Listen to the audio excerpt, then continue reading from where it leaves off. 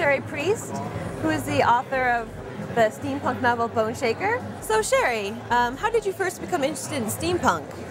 Well, the truth is I've been interested in steampunk for a very long time. I was a bit of a goth in my younger days, and there's a lot of overlap. I think probably Tim Burton is the gateway drug for many people because there's so much great grim clockwork style going on in a lot of his movies. And so kind of from there, it began to evolve. Your book has Frontier Seattle as its setting. So what kind of historical tidbits did you like to incorporate in your writing? Oh, I love to play with real history because the truth is things that have really happened are so much weirder than anything I could make up. For example, there is in Seattle they have an underground tour, and to make a very long story as short as humanly possible, the city was originally built on a tidal flat, and it burned down in 1889. And when they rebuilt the city, they raised the street level. It was a complicated, messy thing that took a dozen years. But the end result was there was an underground through dozens of blocks of Seattle, where there was drugs and prostitution and opium dens and all kinds of terrible, awful things. But also, it was kind of the world's first underground mall. And there's skylights built into the sidewalks so obviously I was inspired by the underground when I started doing Boneshaker, and I've taken the tour so many times at this point that they've offered me a job 3 times. And I just love it. It's my favorite thing to take people to when they come through the city. You've got to write about airship pirates, mad scientists, and zombie survivalists. So out of all the sorts of characters that are in the book, who is the most fun to write about?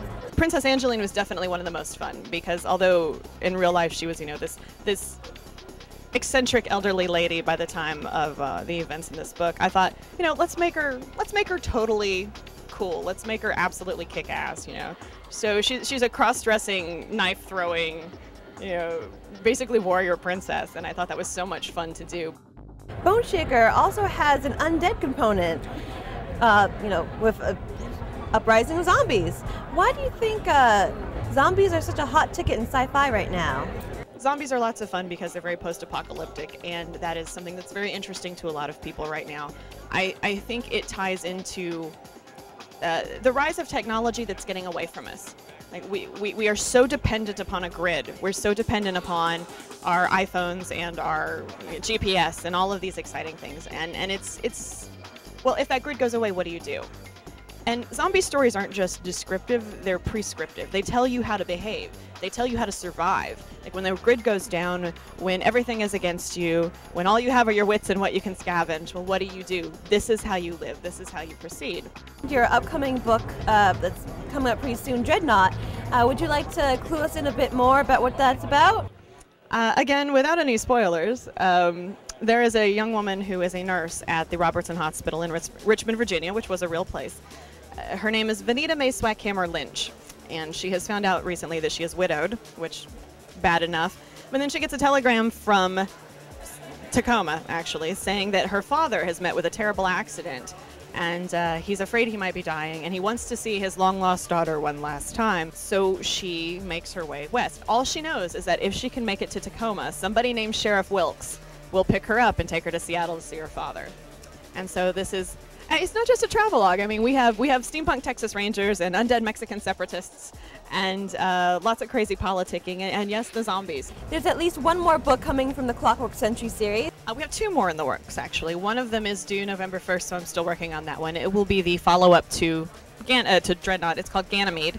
Hunley, the man who kind of designed the first submarine, did several prototypes before he actually had the functioning Hunley.